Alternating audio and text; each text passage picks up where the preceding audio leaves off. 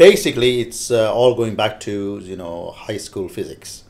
Um, People who are short-sighted, long-sighted, basically have a problem with the refraction of their eye. The light going through into their eye doesn't come to a focus on the back of their eye, so they need some kind of aid with either a contact lens or glasses.